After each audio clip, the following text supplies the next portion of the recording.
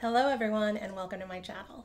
My name is Sarah and this is Medicated Housewife DIY, where crafting and mental health can come together.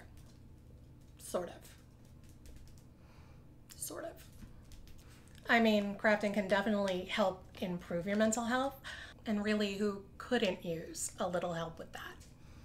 So let's just go with that. Yeah. In today's video, we're going to be making these beautiful Faux Geode Candle Holders. They're easy to customize to your personal taste and they're fun to create. So without further ado, let's go make some stuff and jump right into this.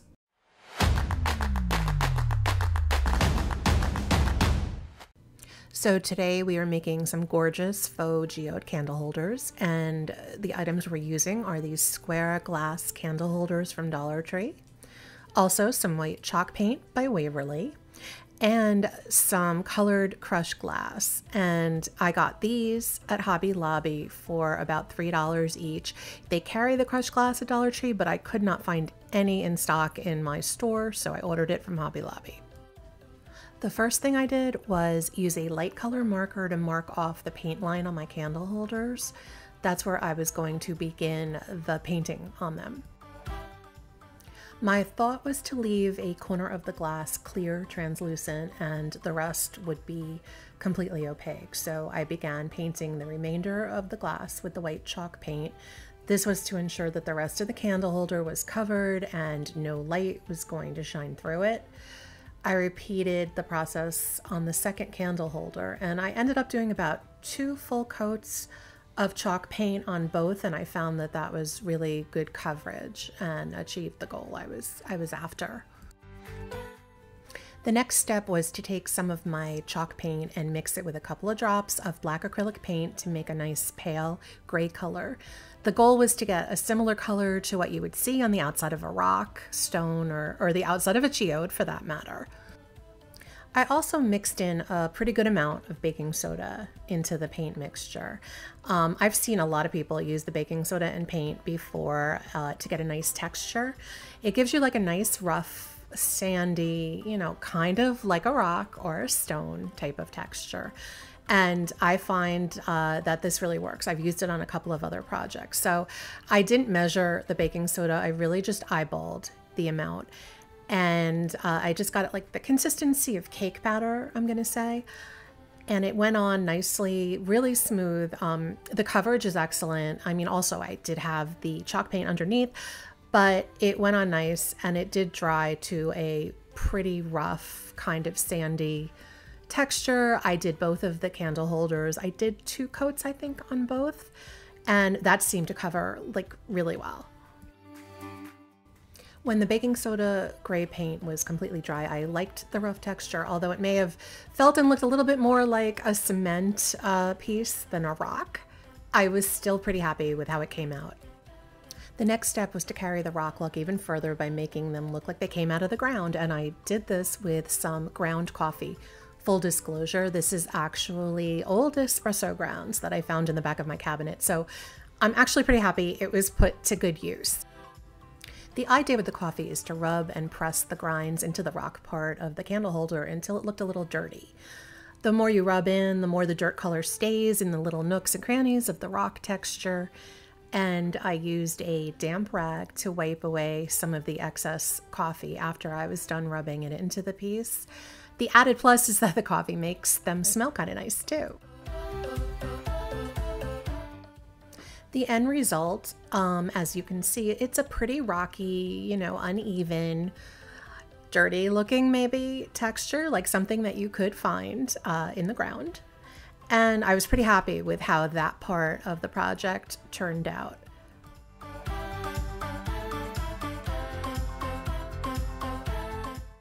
The next step is to apply the crushed glass stones onto the clear part of the candle holders. And I picked out my colors for the first holder and decided on a turquoisey blue. I used some clear and a darker gray color glass that I had.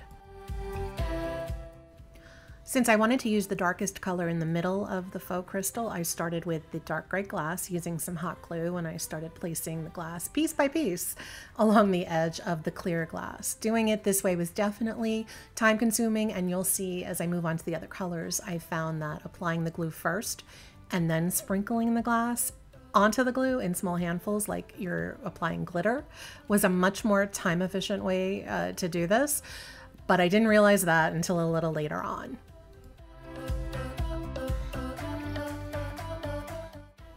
The next colored crushed glass was the blue, and I started to glue the blue glass along the edge of the dark gray so that it would mimic the progression of colors that go from dark to light, the way that they would naturally be in a crystal geode. And as you're gluing, it's also good to keep building up your crystals on top of each other so that they start to jut out from the glass, almost like they're exploding, like out of the glass. And that's sort of what a geode would look like, is that it was a rock that exploded, opened, and all these crystals sort of like pushed their way out of the rock. Anyway, that's how I saw it. That was my interpretation. I continued to build up with more of the blue crystals over each other and spread them out a little bit more, as you can see. And the last color I was using was the white crystal. And what I did was I filled in basically all the clear glass space that was left between the blue and the gray paint. I filled all of that in with the white crystals. I even overlapped a little because I feel like when I go to line the crystals with a little overlap of crystal there, and we're going to line right over it, it kind of gives it a more natural appearance, and that was what I was going for.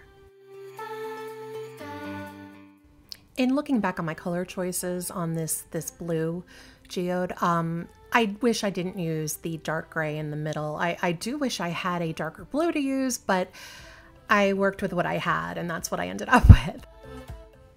Once all your crushed glass is glued on and dried, it's time to line the crystal edge.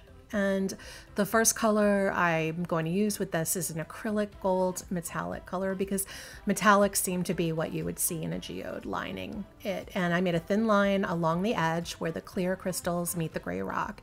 And you can make this line as thick or thin as you want. I like to paint over some of the clear crystals in spots because I think it adds a little bit more texture and realism. And on this one, I didn't really end up liking that gold color, so I did repaint a second gold color, and that seemed to work much better. We then used a white acrylic paint, and we painted all along the gold edge with the white acrylic. The final color was black, and I ended up using a Sharpie. It was very precise. And starting with the second candle holder, I decided that that one was going to be pink, so I started with my pale pink color crushed glass right down the middle corner there. And as you can see, at this point, I've stopped gluing individual pieces. Instead, I'm putting down glue and sprinkle some of the glass on top like it's glitter. It's just so much easier that way. The second color after the pink was this pale champagne color, like a pale yellow. It looks like it's clear in the video, but it really was more of a very, very pale yellow. And we followed that up with the clear crushed glass, and that was the third color we used. Now, because my main crystal color was pink for this candle holder, instead of using gold as my metallic edging, I decided to go with copper, or a pink gold metallic acrylic paint. I just thought it looked a lot better with the pink, and I lined the entire edge where the crushed glass meets the gray rock texture with this copper metallic paint. I really ended up liking how that looked. I think that that worked really well. It was a good decision. So now the next edging color would be white, but I thought the plain white was a little stark, so I added a drop of red into my white acrylic paint and made the most subtlest, lightest pink shade. That worked well. The final lining shade was black, and this time I used a much thinner permanent marker than the Sharpie that I used on the first one. And I think the thin line just looks a lot better. It's a little more realistic. I really liked it. And now this is how this project turned out. I love, love, love these faux crystal geode candle holders. I think they're gorgeous, and even though I truly love the pink one better than the blue one, I still think they're both very impressive looking. This is a project that anyone can do, and you can really make it your own with your choice of crystal colors and your paint choices. These geode candle holders are so high-end looking. They don't look homemade at all. They're really just beautiful. I really hope you enjoyed this DIY, and if you'd like to see more DIYs and more crafting tutorials for stress, anxiety, and general mental health, please hit the like and subscribe buttons. Thanks so much for watching. Until next time, I'm the Medicated Housewife, and crafting is my medication.